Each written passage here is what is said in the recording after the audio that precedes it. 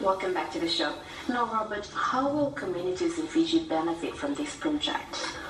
In so many ways. Communities, especially the communities that are located near landfills, they're going to benefit by not having the contamination getting into the water supply. The smell of a landfill is never very good for the communities in those areas. And then we're also doing fundraising events for communities to encourage people to clean up, to pick up waste and look at it as something that's going to help. By picking up the waste and bringing it to us, we can process it and turn it into something good, rather than it go into the sea or into a hole in the ground. And we encourage people to not bury the waste and not burn the waste.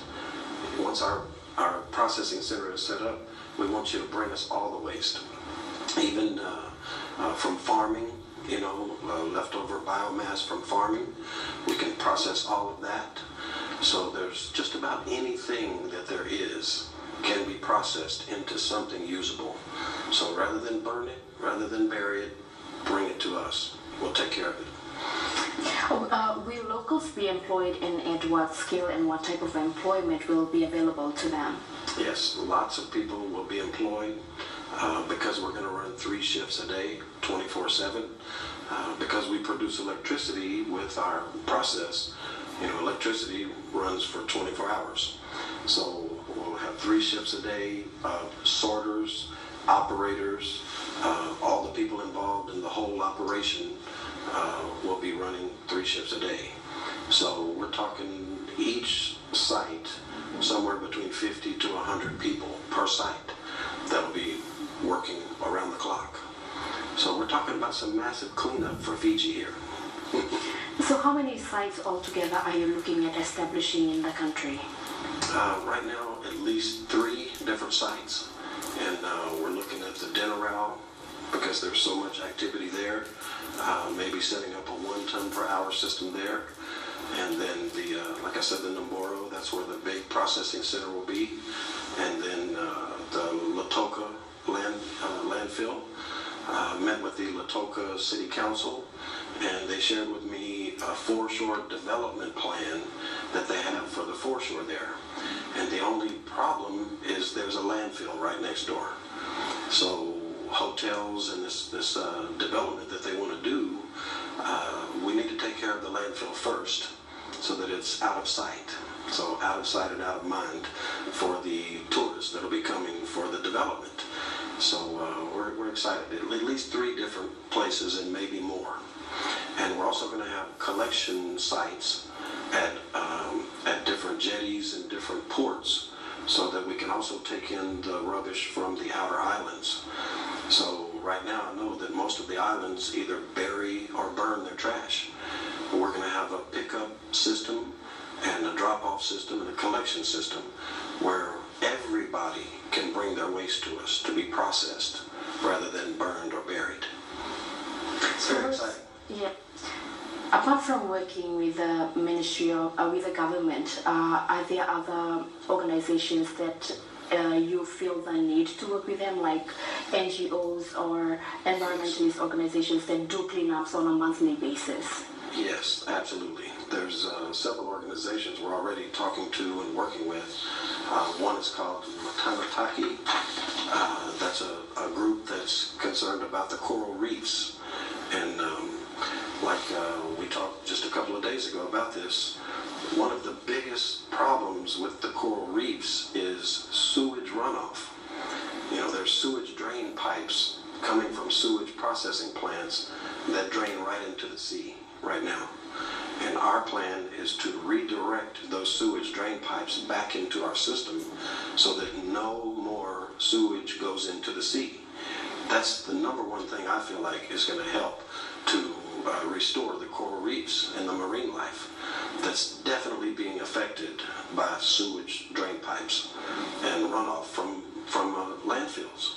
So once we get rid of the landfills, there's no more runoff. Once we redirect the sewage drain pipes, there's no more sewage drain going into the sea. So this is a massive plan, but it can be done because the technology is there. and the desire is there to help clean up Fiji and all the South Pacific Islands. You know, everybody's talking about climate change and what can we do to help, you know, lower emissions and keep the temperature down globally.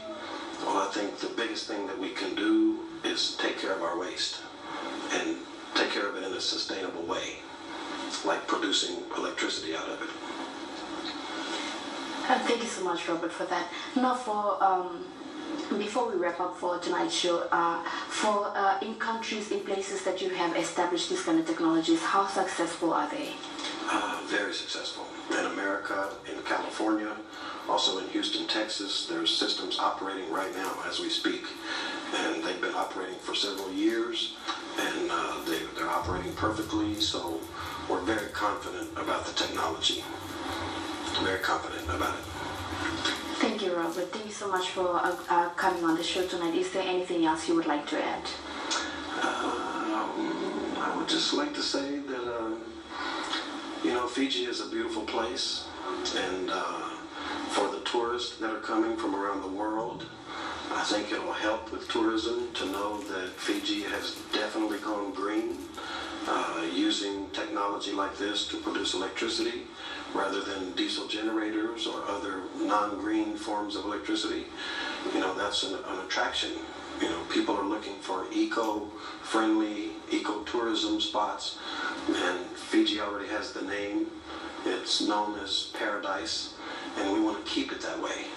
So getting a handle on the waste now and devising this system to take care of it on a daily basis is very important. And it's our mission, matter of fact, to help with climate change and actually do something about climate change that can really make a difference. So. And that was your close-up show for this week. For feedbacks or comments, please feel free to call us on 330-5100 or email us at news@fijitv.com.fg. I sure do appreciate your company. Vinakavagalevu for your time from the team and I. Have a blessed week ahead and good night.